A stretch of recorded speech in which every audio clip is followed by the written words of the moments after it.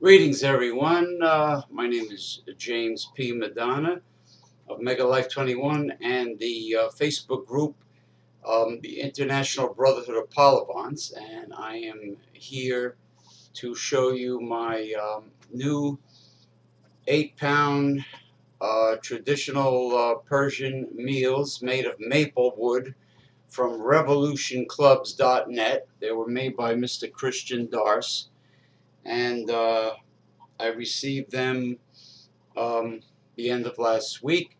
And what I did was, because I was inspired by Mr. Stefan Dogman of France, Dogman's Dungeon, the infamous Dogman's Dungeon, I was inspired not to use stain or varnish um, uh, and shellac or polyurethane or anything like that. I decided to go natural, the way he prefers, and use natural oil. In this case, teak oil. I could have used cheaper oil. I could have went with lemon oil, linseed oil, but I used teak. Watco's teak oil. There's one called Danish oil that has the stain already in it, but I wanted to go 100% natural. What I really wanted was tung oil, which I will do on my next project. I will use tung oil. So let me just show you the beauty of the natural wood grain, how it comes out with the oil. Okay, hold on. I know with the other video, you couldn't get a close-up look. I even did the bottom, which I know I overdid it. I put 6 quarts of teak oil. I waited a couple hours in between coats for it to absorb. The can recommends 30 minutes in between each coat, and then I finished it off with 2 coats of Scott's Liquid Gold Spray, which I think is a very nice product.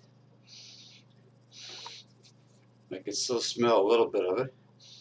I put the last. I wanted to finish up the can of Scott's Liquid Gold because I already had it at home. I have no idea how. Maybe my mom got it, or I don't know. We already had it. So it wasn't a full can, but anyway, I was introduced to it rather abruptly since I found it under the kitchen sink. But anyway, it's a great product. So is the teak oil. This is maple. All right, so I just felt that it brought out the natural grain in the wood rather nicely. And I like the traditional Persian meal grooves with the part that sticks out, like a little lump, or a little speed bump, if you want to call it that. Okay, rather than just having 2 lines going around it. So this is the first of a whole series of traditional cone-shaped Persian meals by revolutionclubs.net. Okay, contact Mr. Christian Darce by email and get a price quote, because the entire product line is not yet on the website, but eventually it will be. All right, and that's that. This one is 8 pounds. And I really saturated it because I could feel the oils on my fingers. I know I overdid it with 6 coats, but I wanted to make sure that it was really well preserved. Being that in the United States, these traditional cone-shaped meals are not easy to come by. Okay. Because there's a lot of jabronis, American wood turners out there that make these fat, ugly pickle barrel or fat wine bottle shaped clubs, because they have to put their little American or Anglo tweak in the style. You know, they have to be different.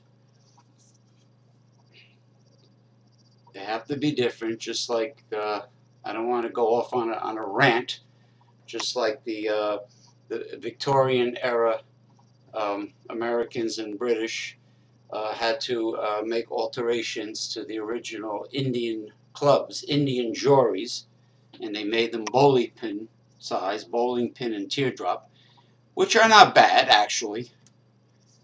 You know, they might have had a purpose, but I just want to show you 100% natural oil as opposed to the synthetic chemicals. Now, I'm not positive, but there might be turpentine, which I believe is natural, mixed in with the teak oil for the Watco brand, and I think they might put that in to accelerate the absorption of the oil into the unfinished wood, because I received these clubs unfinished on purpose, deliberately. I requested it because I wanted to give it a shot, since Stefan Dogman, and I thank him for inspiring me. He is the one that gave me the idea. Stefan Dogman of France, Dogman's Dungeon. He gave me the idea of using 100% natural oils on the clubs. So that's that. Bye-bye. Exercise safely, people. Safety first. Proper form and safety over everything else. Take it easy.